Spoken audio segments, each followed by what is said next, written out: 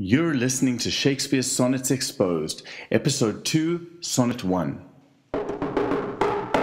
What if I say I'm not like the others? What if I say I'm not just another one in your place? You're the pretender. What if I say I will never surrender? Once again, I'd like to thank my patrons for their contributions, and more importantly for showing faith in a project I've been obsessed with and possessed by for years. For those of you who've recently joined me on this adventure, this is a re-recording of the original Sonnet 1 episode into audio podcast format. It's easier on the eyes, easier on the ear, and is considerably more complete. Please keep your suggestions and criticism coming. It's important to note that in addition to the background required to read the sonnets in a way that makes sense, which is available in the first episode of this podcast, it must be understood that the sonnets simply do not work out of context. Each sonnet builds on its predecessors, and there are aspects of the early sonnets that only become apparent when later sonnets refer back to them. There may be some statements that I make about Sonnet 1, for example, that will seem like a real stretch, but I'll always try to provide evidence where practical. The good news is that the sonnets are easily available online at shakespeares-sonnets.com, including the original 1609 Quarto editions, which are very helpful. And with just the background provided from the previous podcast, you'll be more than ready to read the sonnets without me and still have a pretty good idea of what's going on. A note before we begin. It is helpful to begin our journey into the sonnets with a quote from Sonnet 24. Now see what good turns eyes for eyes have done. Mine eyes have drawn thy shape, and thine for me are windows to my breast, where through the sun delights to peep, to gaze therein on thee.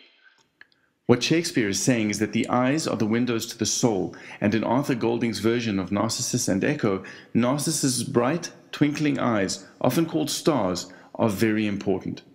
Even though the sonnets were originally numbered with Arabic numerals, I like the fact that it's become traditional to print them using Roman numerals. So the I, and I that label sonnets 1, 2, and 3 are effectively titling each sonnet in a way suggesting that it is both an I, EYE, or window into Shakespeare's soul, and also an I as in identity, or a representation of Shakespeare himself. It's also important to note here that when he writes, Where through the sun delights to peep, he is also referencing his son Hamnet, whose love he harbors within his breast. Right, let's analyze Sonnet 1. from fairest creatures we desire increase, that thereby beauty's rose might never die. Beauty, throughout the sonnet sequence, refers to Shakespeare and his creative store of wonderful ideas and words. Beauty's rose is both the sonnet that is planted on the page and the sonnet sequence in its entirety.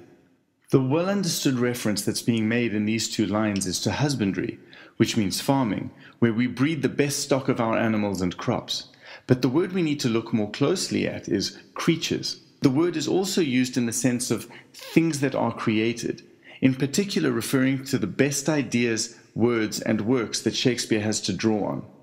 The we that desires increase is both the general we, but also the sonnets of the sonnet sequence. And so the sonnets desire to be increased by the fairest creations of Shakespeare's mind in order to preserve themselves. But as the riper should by time decease, his tender air might bear his memory. The riper means the older, or more mature, which would be both the physical Shakespeare and the earlier sonnets in the sequence.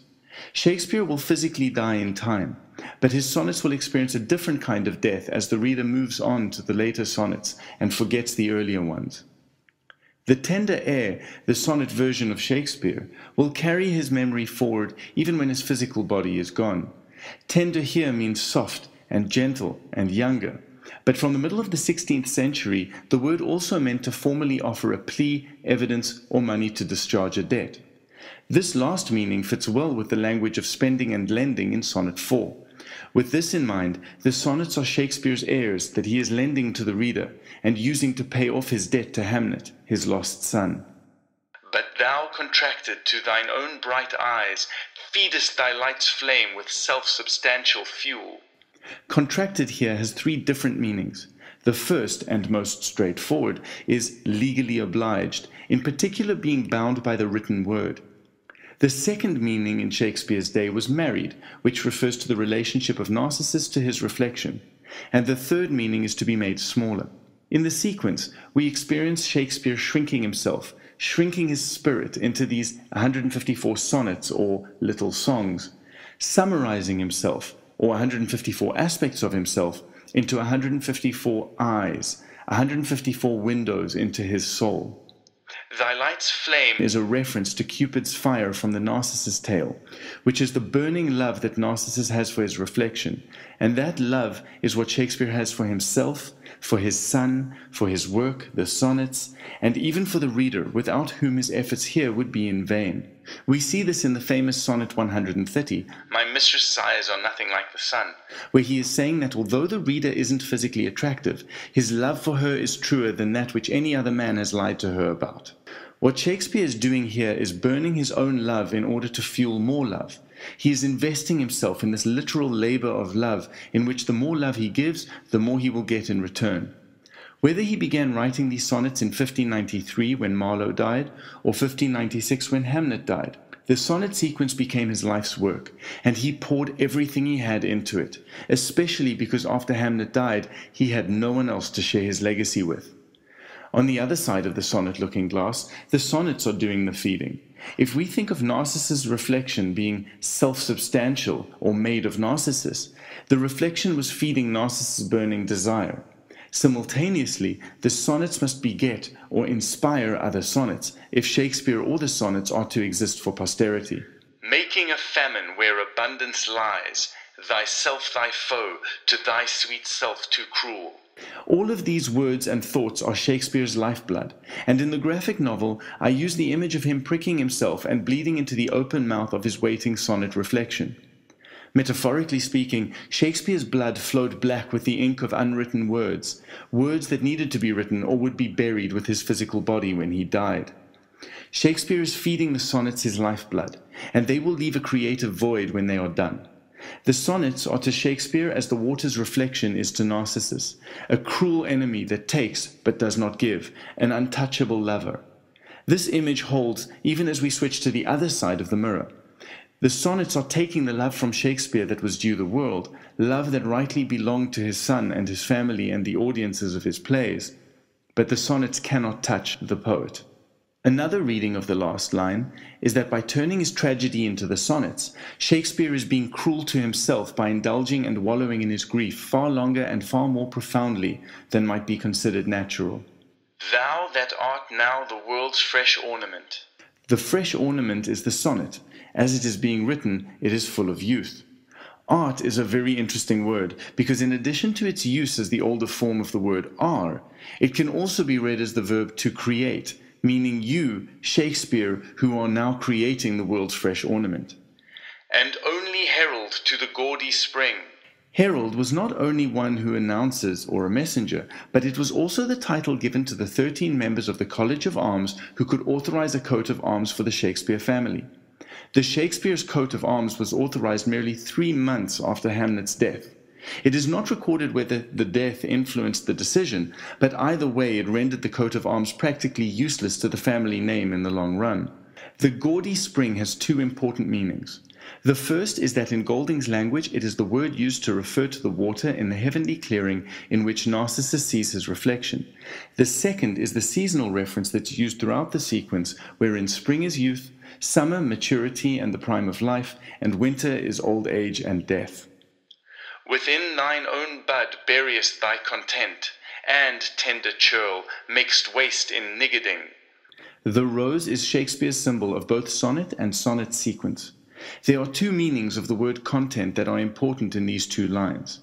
The first is the contents of Shakespeare. He is burying his soul, his inner self, into the bud, that is rosebud, that he is planting on this page.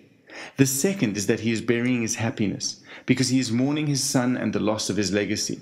At the same time, the sonnet's content is buried within the page, possibly beneath its words in the way that a human spirit is buried beneath their appearance.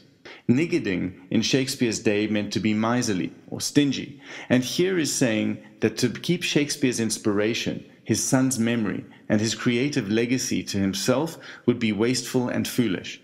At the same time, there's a suggestion that writing these sonnets, rather than attempting to have another son, is selfish and wasteful and foolish. Pity the world, or else this glutton be, to eat the world's due by the grave and thee. These two lines are especially ambiguous. For Shakespeare, pitying the world can be both sharing his reflections with his living friends, family, and audiences, but also creating the sonnets. Either way, he will be a glutton if he keeps his reflections for himself, whether he records them in the sequence or not at all. For the sonnet, pitying the world means inspiring another sonnet and not keeping Shakespeare's words to itself. The sonnet is a glutton both for keeping Shakespeare's words from the living world, but also for not sharing them with the rest of the sonnets. One coherent reading of these last two lines is this: pity the world, Shakespeare, or be this sonnet. This sonnet will consume whatever you have to offer. A final possible reading is that the reader is being asked to pity the world by giving voice to the sonnets. Grave is a very interesting word choice. It has two additional meanings that we don't often consider, from the Old French serious and the Old English to dig, which foreshadows the trenches in Sonnet 2. Graves and tombs are referenced quite a lot throughout the sonnet sequence. The sequence is Shakespeare's Legacy's grave, in which the bard buries his reflections, and the sequence is always mourning by the graves of both Shakespeare and Hamlet. The story of the sonnet sequence takes place beside the grave, just as Narcissus died next to the water. Here we read of a Shakespeare beside his son's grave, the sonnets beside the creator's grave, and the reader looking into the grave in which the creator's spirit was buried. While the sonnets have been recognized and adored by scholars and fans the world over, they have not enjoyed the same kind of mass appeal as his plays, and Shakespeare's intention for his works was always to appeal to a broad cross-section of society. It is my aim to rescue the sonnets from obscurity, from the darkness, and to that end I am producing a graphic novel adaptation, recording these podcasts, and tattooing 154 images representing the sonnets onto my body. If you haven't already, then please sign up to support me at www.patreon.com/FisherKing. And please join our community discussions on Reddit at /r/sonnetcomics with an X. Thanks for listening. What if I say I'm not like the others? What if I say I'm not just another one of your plays? You're the pretender. What if I say I will never surrender?